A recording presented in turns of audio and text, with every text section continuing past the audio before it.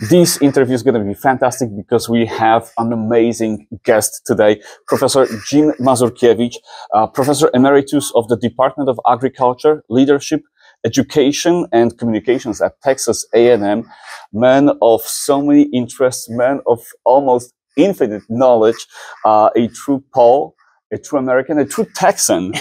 Professor, thank you so much for finding time. Well, thank you for inviting me. I'm happy to be here. It is an honor, honestly. I don't know where to start because we could talk for hours and we would not exhaust all the subject, but we have to start with you and your family. Okay. Because you can trace your roots, yes, centuries back. I can trace my roots, and I could go further, but I had to stop, you know, because I'm involved in so many things. But I can go back 300 years in 16 different lines of my entire family back to Poland. I'm 100% of Polish descent. Mm-hmm. I've done my DNA. It shows that as well. And I'm very, very proud of that. And my family came here, Zachlebem, with the second big immigration group. The first one was the Pana Maria group from Śląsk that came to Texas, that established the first and oldest Polish settlement. The first Catholic church, Polish Catholic Church in the United States is in Texas. And that was before the Civil War. After the Civil War, when the slaves were released, there was a shortage of labor. And so there was a Polish Jew in the Brazos Valley, which is on the eastern side of the state, where all the cotton plantations were.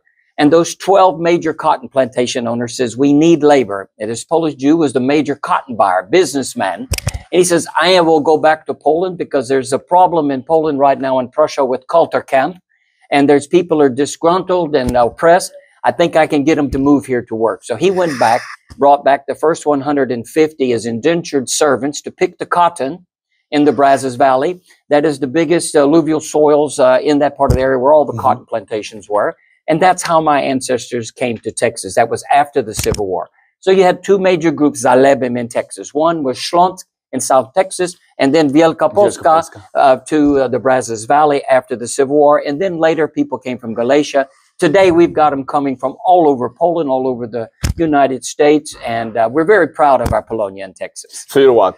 Third, fourth generation Polish American? I am fifth generation. Fifth generation. I am piąty pokolenia jestem. And mój prapradziadkowie, 11 prapradziadkowie przyjechali do Teksasie Zachlebem. It is amazing because you sound, you look, you have a knowledge of first or second generation Polish American. And you tell me it's 5 generations. Yes. Your love for Polish culture, for Polish heritage must be through the roof. Tell me about the organizations that you're involved with. Okay, well, let me first tell you how Polish I am. Yeah. 48 years ago, my first job was here in Chicago. I could have gone anywhere and taken the first job for USDA meat grading because I was an agriculturalist. But I chose Chicago because it was the #1 Polish community in the United States. And I wanted to learn more about my history, my culture, and my heritage. And I came here to Chicago. That actually drove you here. That was 21 years old. That's a long time ago. And I've always known I was Polish. I did not know I wasn't Polish. I was raised that way. My parents' first language was Polish. My grandparents, great-grandparents, I knew these people could not speak any English. Ja muszę mówić po polsku, because, you know. That was demanded. Exactly. And so I'm the first generation to go past the 7th grade on both sides of my family. And I'm the first, my first language, I'm the first generation speaking English is the first language. So ja można mówić tylko troszkę po polsku. Ja dążę, kiedy ja jestem w Polsce. I can make it when I'm in Poland, but I'm not 100%. That is amazing. So how does Polonia look right now in Texas? We're very proud of our Polonia. We've got over 50 organizations throughout the state. We're a big state, you know, because all the way to El Paso. Actually, El Paso is closer to the California state line than it is to Houston. So you can imagine. So we have a Polonia in El Paso. We've got Polonia in Dallas, Fort Worth. We've got Polonia in Austin, San Antonio. Of course, Pana Maria, the Brazos Valley, Chapel Hill, Bremont. But Houston right now is the capital, is the Stolica, Polonia in Texas right now, because the biggest number of them are there. But they are still active in all these other cities and put wsi in the rural areas as well. we see a huge influx of young professionals, young Polish engineers and entrepreneurs who are coming to United States, but they're skipping New York, they're skipping America, they go right there to Texas, to California. Do you see those people, those young emerging? Of course we see those people, because I'm there to welcome them when they get there. And I certainly, as president of Texas Polonia, we are welcoming these bright, educated, smart young people that are innovative. And let me just say this, Austin is the new Silicon Valley, or the second Silicon Valley, growing very rapidly. The film industry, Google, Microsoft has also opened businesses there as well. Houston is the medical capital of the world, the energy capital of the world. It's also home of NASA. Dallas has become the financial center of the southern United States. So within the golden triangle of Dallas, Fort Worth, San Antonio, Austin, and Houston, I live in College Station right in the middle. So I'm 2-3 hours in any one direction of 70% of the state's population. Today, we have 31 million people in Texas. We're growing by 1,000 to 1,200 people every day. That's not the immigrants coming across the Rio Grande. These are people coming from California, from Chicago, New York, New Jersey, coming to Texas because of the dynamic economy, the diversified economy that we have in Texas. The incentives that the government and the incentives and the low cost of living, the low taxes, the low cost of housing, the opportunity to buy land and to grow. We still have lots of room in Texas to settle. Yeah, this is going to be the future of the United States. It's shifting west. It's right there in Texas. The economy is on fire. Last year, we had a $25 billion surplus in this Texas government. The year before, 2 years ago, we had $38 billion surplus, where other states are having a negative effect. We know it firsthand. And so we're giving money back to the taxpayers, and also investing in our infrastructure and investing in the future. We have a rainy day fund of several billions of dollars. If the economy goes in the tank like it did in 2008, Texas will be fine. We were fine in 2008 as well. And we're thinking in investing and looking to the future. Awesome. Professor, your contributions to Poland are not just about preserving the heritage and nourishing that in Texas. You are working with Polish government, with Polish officials, and you would never guess it, to help protect Poland in terms of energy supply and make Poland independent from Russian oil and specifically gas. Let's talk about that. Well, let me just say this. My first trip to Poland was 2002. I didn't go back to 2010 with another group of agribusiness people. And I learned on this trip, and then in 2011, that they were starting to talk about building this port in Świnoujście. And then I started going back from 2011 every year. And I learned more and more about it. And I got connected to some key people in the Polish government. And I became friends with them. I learned more about it. Texas was becoming energy independent at that time. And we had an import for LNG, but we didn't have an export. That happened with Cheniere Energy. And so I saw an opportunity. So I connected the governor's office of Texas with the minister of energy. And it took about 4 years prior to this. But in June of 2017, the first shipment of LNG from Texas came to Świnoujście. And today, there's about, I think last year, there were 49 different ships that came from Corpus Christi, Texas, from Cheniere, and they continue to dominate the market. In April 2022, Poland became independent of Russian gas. And I am so proud of that. But I am proud of the Polish government, because their thinking was already trying to become energy independent, because that's for national security. They were thinking about this already 10, 12 years ago. And so way before the war. Way before the war and all of this kind of thing. And they were telling us already, you know, they were getting nervous when the winds would blow from the east. They were telling us that they didn't trust the Russia and in this particular situation. So they were already doing that. Kudos to the Polish government over the years for doing this. And thank you for the role that you participated, because I would never guess that the gas is brought from other continents, from the other side of Atlantic. It's coming from Texas. And let me say that they said, so how did a Polish cowboy and an agriculture professor get involved in LNG gas? You know, I tell my students this, you don't have to know everything. You just need to know who does. The governor at that time had the same education in agriculture as me. He was the agriculture commissioner of Texas, became lieutenant governor, and then governor. And I befriended his deputy chief of staff, and I took his deputy chief of staff to Poland 6 times on my nickel so that we could show this. And then he went with a group of 15 billionaires from his Economic Development Council to understand what was happening in this Poland as an economic powerhouse it is growing to become today, and it is already very dynamic. Wow. Those contributions were recognized by Polish officials. You received a Cavalier's Cross of the Order of Merit of Poland. I think you deserve way more, and I hope that more awards will be coming. You're also a doctor honoris causa of SGGW, Szkoła Główna Gospodarstwa Wiejskiego in Warsaw. So I think Poland knows, and Poland is extremely grateful, as we know. Well, thank you. I didn't do it for that. I'm doing it because you know, a true leader is one that can give. Yeah. And you know, God, I feel, put me here for a purpose. And I'm here to represent my family, my people. Poland is the greatest geopolitical ally today in Europe, but they have always been aligned with the United States. And I am so proud of that. And they are very grateful to the United States for many, many things. And we're leaders. We've been allies since Kosciuszko and Pułaski. Exactly. But then there's some history in Texas too that Polish gets credit for us winning our independence from Mexico.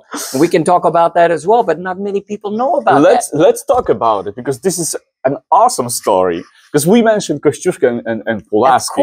Of course. But it doesn't stop there. No, okay. In 1830 and 31, they call it the Cadet Revolution, or the November Uprising in Warsaw against Russia, even back then against Russia.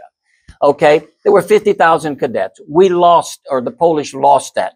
But there were several people that were leaders of that were refugees that had to escape from the Tsar's sword. 235 of them went to Galicia because the Habsburg group were a little bit more friendly to them. But the Tsar found out about it. So oni uciekali do Nowego Jorku. They ran away to New York. Sam Houston, our general at the time, recruited 43 of these men to come to Texas to help us train and become officers in the Texas militia. Why were they important? All 43 of them had military academy training in Warsaw, and especially in Napoleonic warfares.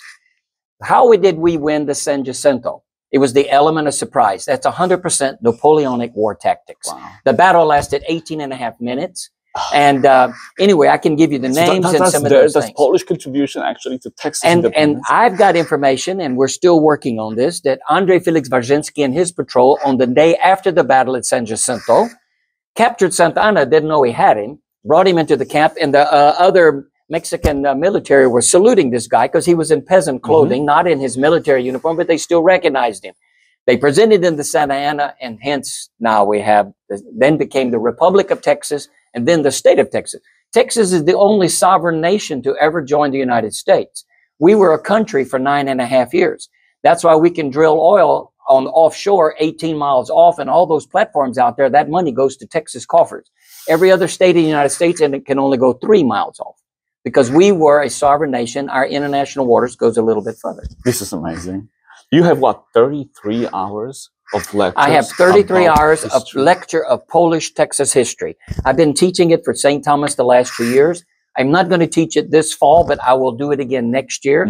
I'm involved in many, many organizations. I serve on 8 to 10 different boards in Texas, in the community. I'm serving on 2 or 3 now in Warsaw, trying to share my knowledge, my contact. And the other thing is we've got to invest in our youth. Yeah. Because then there's no us in the future. That is the future, exactly. Professor, but your area of expertise is agriculture. Yes. How did you choose that particular field? I didn't know any better. You were born and raised I'm a fifth generation Texas farmer. And so all I knew was agriculture. I didn't know, I was very good in math, actually. I could have been an engineer. I didn't know that. But my family were farmers and ranchers. We grew up picking cotton. I picked cotton till I was 13 by hand. Okay. We were very poor. You know, the movie, The Coal Miner's Daughter, about Loretta Lynn. She didn't have anything on me growing up. And so we learned to work with our hands. We learned to think on our feet. And, you know, I'm very proud of my background and my heritage. But yes, I was working for one of the most prominent agriculture families part-time. and I'd ride my horse or my bicycle to work. Okay. And we would work cattle or we would do on tractors or whatever. And I asked the owner, I says, where's the best agriculture university in Texas? He said, just up the road, Texas A&M. I says, where is that? Because my family was not educated. I had no idea. I'm the first generation to go to college and study Polonia in the Brazos Valley. And so he said, Texas A&M. So I said, where is it? Well, I went, it was only 63 miles from my house. It could have been 600 as far as I knew. So I went, entered myself, paid myself through, put myself through working summers and jobs and things like that. I majored in agriculture. And I was very good, participated in livestock and meat judging teams. And a result of that, I was recruited and hired by USDA. And I was given the first job here in Chicago. How did it happen that you came back? Because usually Chicago keeps those people who move in here. Well, I was engaged to the wife I'm married to today. We've been married 46 years. We were engaged and I wanted to move back to Texas. That was her doing. I was homesick for my family. Yeah. And just like people in Poland today go back to see their dziadki, you know, in Poland, and that, you know, family is everything. And that's pure Polish, you know, faith, family, and friends. Exactly. That's 100% true. What did you do specifically at the Texas A&M? What was your work focus on? The academic work. Okay, my academic work. My research was on embryo transfer in beef cattle. And I'm doing that today for myself. You know, I'm a scientist by training and leadership by experience. Yes. And so, but that was my dissertation was on embryo transfer, comparing Bos indicus cattle to Bos taurus, which are two different subspecies, and the difference in the maturity differences at 8-day embryos. And that's a long time ago. The research is much more advanced than so it's a cutting-edge research. It's not like telling people how to plant, where to plant, how to collect the crops. No, it's totally different. It's cutting-edge science. It was cutting-edge science at the time, but they know much more than I did back then to this day. but I'm so proud of the job that I have today. Is I run the largest agriculture leadership enhancement program in the state. And these are for industry leaders. The average age is 37. In this current class, I have the chairman of the Texas House of Representatives, chairman of the Agriculture Committee. He's one of my scholars, one of my students. So this is like a second level, or third level. It's like an MBA in agriculture policy and issues and challenges facing agriculture. Feeding the world is a national and international security issue. Yes. And everyone wants safe food. Everybody wants inexpensive food, high quality food, and a variety. Because today, when I grew up, we only got sweet corn in July, watermelons at the 4th of July. Today, you can buy watermelons year round, strawberries year round. We're growing them around the world. I helped HEB, the largest voted the #1 grocer in the United States in Texas. They have 60% of the market share. They're bigger than Walmart and Kroger put together in Texas, family-owned business. I took them to Poland in 2017 for the first time.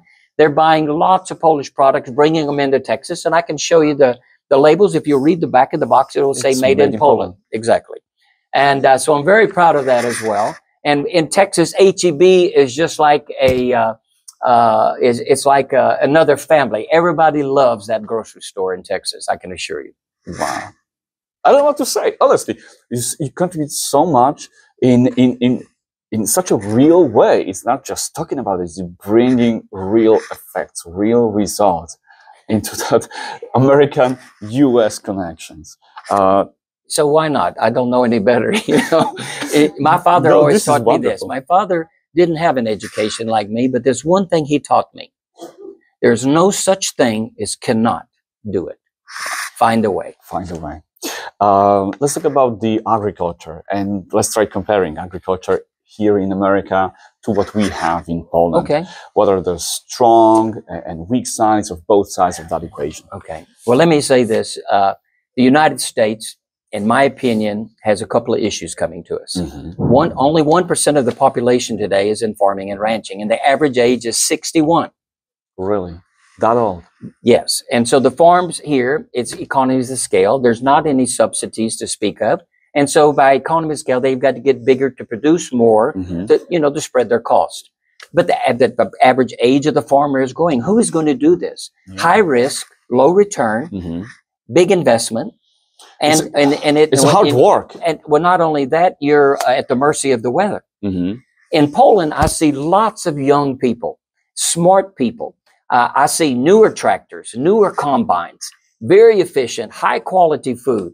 But what is important, I see a lot of young people wanting to come back and farm. And I see them at the Polish ag field days and things like this. We'll see as many young people as we'll see people my age there. Wow. And I'm very proud of that. That's awesome. And let me say this, these young people today in Poland are very high tech and very savvy. And they've got GPS in their tractors, computers in their tractors. Those young people, I'm very proud of that. What they're learning from Texas is what they want to see, is because we have a water shortage. What's going to hold Texas back, but we'll have to figure out, is enough water for these 31 million people, and also for growing agriculture. But we use irrigation, and we're very efficient. We use a lot of from the Middle East, from Israel, a lot of that, like Netafim and some of these companies like this, of drip irrigation. It's very, very efficient. And they're wanting to study that, because there's some pockets in Poland that could use some irrigation. Yeah. I know in the fruit industry over there they do, but there's places like Kujawy-Pomorski that are growing a lot of row crops that could use some irrigation. So there's one thing. One thing that we did promote several years ago was no-till farming, to reduce the trips over the farm, over the fields. And so Tadeusz Szymanczyk from Nikukuryza brought that back and implemented through his field day, and he's been running that for 30 years. He's a dear friend. So that's going to lower the cost. That's going to improve the quality. Exactly. So many benefits. Yes, and reduce the CO2 emissions, etc., dust, etc. Yes. Wow. To me, one of the biggest differences is the subsidies that Polish farmers are getting from the European Union and from the Polish government here in the States. Those are almost, or literally, non-existent. Exactly, and that's why they've got to farm more and to cover their costs. As expenses go up, we're being paid the same price as we were 20 years ago, basically, at the farm gate. And so we have to produce more and more efficiently here. And let me say this, the policy, the farm bill, the farm policy in Europe is a little bit different. They want to protect the small farms. Here, by our system, it's encouraging the farms to get bigger. I think there's going to have to be something come to the middle in both as we move forward. I admire what they're doing in Europe, not just Poland, but the EU, and trying to protect these smaller entrepreneurs and things like that. But it's maybe not as efficient. What's going to happen when the public, like they did in the United States, decided they didn't want to spend that money on that, and they took the subsidies away, and it forced us to get bigger in economies of scale. But the product in Europe, the product here are equal. And they both are efficient. They both do a good job. And, the farmer's love of the land is second to none. Oh, yeah, that's true. That's 100%. In both, we have that in common. Yeah. Hot topic of conversation right now is also on immigration, and those who are for immigration say that without cheap labor coming from across the border, it's going to be impossible to maintain the low cost of some agricultural products. That's true. Is that true? It's true. But what we need to do is document and verify who's coming. You're not a country without a secure border. Yeah. We have millions of undocumented people over here. Your family, my family, came over here and went through the process. They were vetted. We welcome immigrants. We are a country of immigrants. Without immigrants, there wouldn't be a United States. We welcome them. We have to have them in construction and agriculture in many, many areas, but they need to be vetted. Without that, it took, 3 people to do 911? We've got thousands of people that are undocumented that have come. They've been released in Central and South America. They didn't want to pay anymore. Most of those people were in prison and things like that. One terrorist is too many. True. A life is priceless. And in my opinion, I welcome immigrants. I'm a product of immigrants. I welcome them to this day. Everyone is welcome to my home. My door is open to everyone. But let's document and vet these people coming through, because not everybody likes America. Unfortunately, true. But is it really one of the factors that keeps the prices of some products as low as they are right now? In which areas those immigrants, this cheap labor is used the most? Right. Well, if you'll go back and look in history of the United States, my family came over as cheap labor. They came over, the original settlers were indentured servants. They were working for free. And so today, we need to have low cost of labor. Those folks that are coming in without an education, without skilled workforce and things like that. They're starting their American dream. And they're starting their American dream for their kids, because these are smart people, hardworking, good people coming as well. And like I said, we need them. I'm not against that. My deal is that we need to vet and document them. And that is keeping it down. Let me just say this, prices have gone up about 30% since COVID. And because it's difficult to get people to do that kind of work. No one wants to go out there. Everybody wants an 8 to 5 job, 5 days a week, or maybe work from home 2 days a week. Yeah. You can't pick strawberries from home. You can't pick apples from home either. Somebody has to pick it. We don't have machines to do everything. But we are working on that, but we're not there yet. So are we going to do that convenience and for price versus taste? You are, and this is extremely interesting, a judge in a livestock competitions. That's something very unique to America, very American. I mean, there are events like this in Poland. Sure it is. But here in America, it's an industry, I can say. Well, I'm a state, national, and international approved beef cattle judge. Krowy za mięso. Yeah. Nie mleczne, ale krowy za mięso, meat cattle, beef cattle, okay? And actually, you know, I've judged probably 13, 14, 15 different state fairs all over, you know, through here, up in the north as well. I've judged every major show in Texas. We've got the biggest livestock shows ever. Texas has about, I'd say about 12 million head of cattle. That's more than most, probably, there's only 8 states with the population bigger than 12 million in the United States. So 51% of our cash receipts in Texas is beef cattle. But we're also the biggest cotton producer, but that's only 14% of our cash receipts.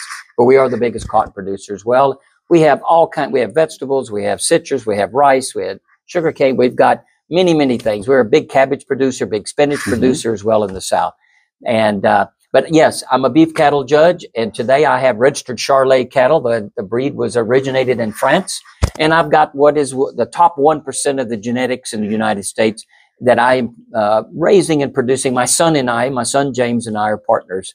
When I'm gone, he's the one that, he's the, you know, the worker, the one taking care of every business. So those best specimens, they're bred like a separately, you breed them specifically for the show, or you just go through the herd and, oh my goodness, this is an awesome specimen. So you are going to a I'm buying them online.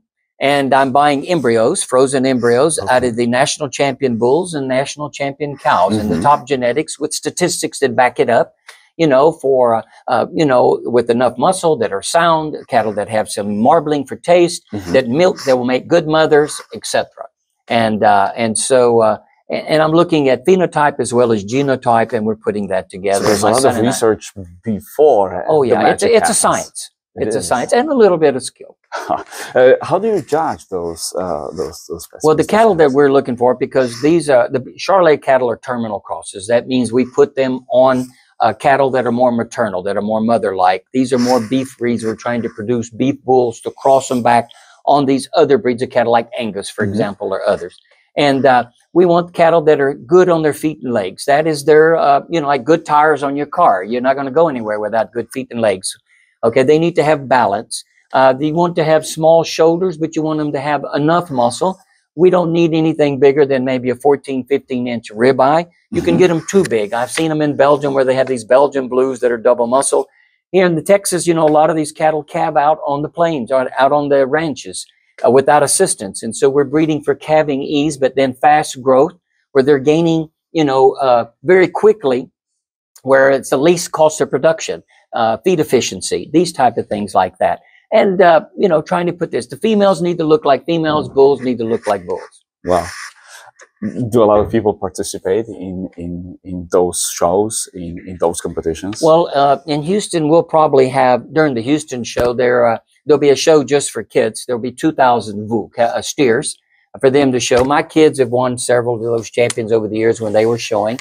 There'll probably be, I'm going to say, 8,000, 9,000 head of cattle shown in Houston.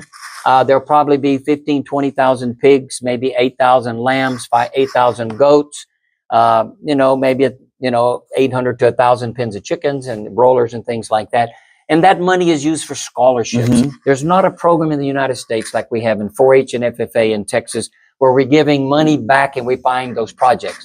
Just in my local county fair, I put a syndicate together, and I've been buying the grand champion steer just in my pub yacht, my county. Yeah. I paid $38,500. The kids get all of that money towards their college education.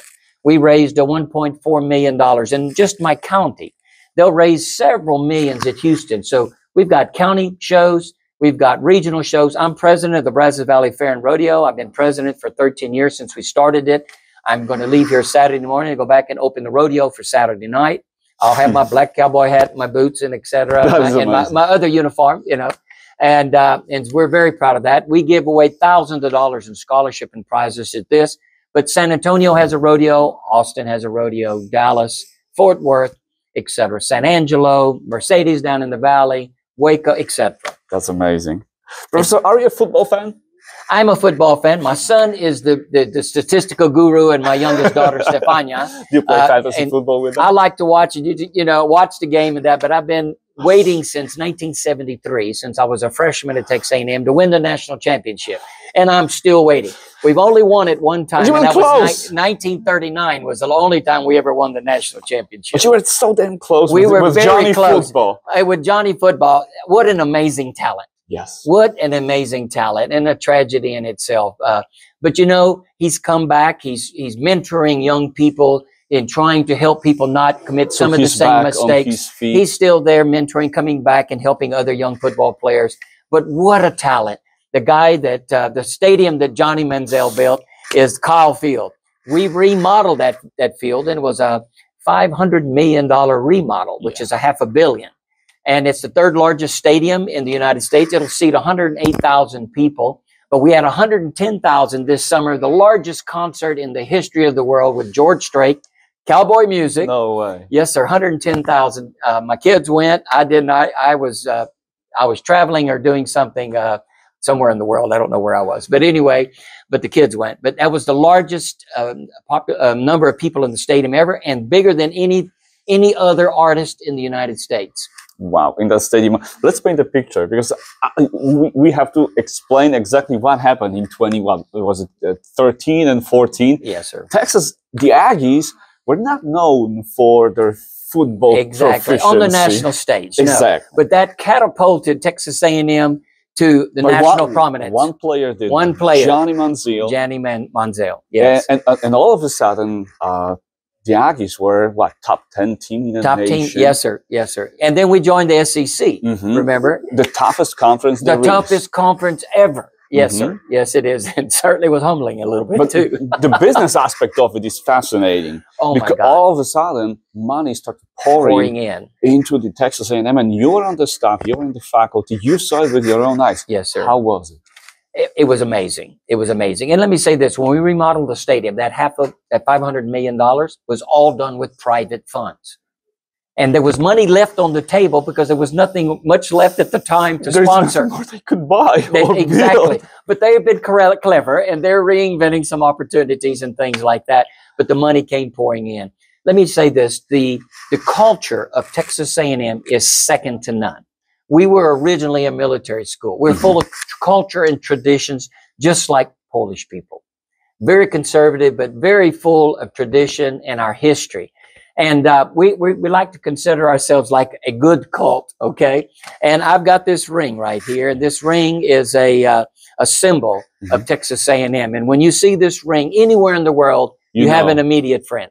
I was on the Wall of China many years ago, and a man came up to me and says, "Howdy, I'm so-and-so, class of 57. I said, "Howdy, really? I'm Jim Mazurkiewicz, class of 77. And we're proud of that. There is no other university with the loyalty of the alumni back to a university other than Texas A&M. Please come sometime. I'll take you to a football game. You have to be there to feel it, to understand it. It's hard to explain to someone in a conversation unless you've been there. And experience that. And it's a friendly campus. You'll find out that people will stop and help you. They'll say, yes, sir, no, sir, open doors for you. The Southern hospitality. I'm telling you that we're very proud, but that all goes back to our military roots. We opened it up to non-military in the 1960s, opened it up to women as well. It was 100% male military school originally. Wow. And so 1876 is when the doors opened. And so today we're the largest student body population in the United States. 80,000 students. In the A&M system, we have over 185,000 because there's 11 universities in the system. A&M is the mothership. We have 8 state agencies and a medical school, dental school, law school, etc., all within the system. And so it's mighty. Also, Texas A&M is the largest Catholic student body in the United States, It's larger than not Notre Dame. Dame. We've produced 2 bishops in the last 10 years Wow. from our St. Mary's, the church for the students. We just opened last year a new building that will soon be a basilica, a $34 million facility. And what I am so proud of, there are 3 Polish saints in there. Relics in that Yes. church. We have Maximilian Kolbe, Mhm. Sister Faustina, and Jan Paweł II. And let me guess, you took part into bringing I those cannot take relics. credit for that. I'm not going to take credit for that. But everyone thinks I did. But I'm sure enough promoter, big promoter of it. Okay. Yeah, but everything is bigger in Texas. Well, no, everything's bigger except our water. You know, you've got Yeah. more water up here than we do. Of course, you got these beautiful Sometimes too lakes much. up here, but they are big. Like our state capitol. Our state capitol is 6 meters taller than Washington, D.C. Because musi być większy than, There you know, go. it has to be bigger, you know. So you do not take credit for bringing those relics into the new basilica, no. but you should take a lot of credit into putting together the Polish Center in Pana Maria, Texas. I'm on the board of directors, but Mhm. the leader of the Pana Maria Center was John Yanta, Bishop Yanta. And Bishop Yanta saw something in me. I don't know what he saw, but he saw that and he asked me to be on the board of directors to help promote the center, to help raise money, Mhm. to help visibility, to bring people from Poland, to bring people from Texas, all over the United States, all over the world. It was his vision that we all admire and we look up to. Well, he could not do it alone, as the story goes. He had a lot of lieutenants. Yes. You were one of the most important. Professor, thank you so much. We could go on and on and on, you know. Your contributions are invaluable, honestly. Well, Okay? thank And you. thank you so much. You're here in Chicago for the 60 Million Congress. Yes. You're one of the speakers. What will you be talking about? I am going to talk about this. Jesteśmy jedna Polonia i musimy działać razem. We have to work together. Stary Polonia and Nowy Polonia. I'm going to talk about the bright future that Poland is today and the yet to come. And what, you know, one of the fastest growing economies in Europe is Poland. The biggest geopolitical ally in Europe is Poland for the United States. I'm going to talk about the trade between the two. I'm going to talk about the highlights, the tech industry in Poland. I'm going to just highlight little bitty things. I'm not going to go into detail, but I'm going to promote Poland to the United States and then United States to Poland. Professor, thank you so much. Thank you for everything you did. I'm sure there's more to come. You're not done, I can tell. No, just by the few minutes we spent together. They says, Jim, when are you going to retire? I says, I'm never going to retire. I'm going to go out like a bottle rocket. Professor, thank you so much. Panie i Panowie, ladies and gentlemen, Professor Jim Mazurkiewicz, Professor Emeritus of the Department of Agriculture, Leadership, Education and Communications at Texas A&M, but there is so many titles and awards that you got that the introduction and the thank yous could take hours. Honestly, Professor, thank you so much. Thank you for having me. Dziękujemy bardzo.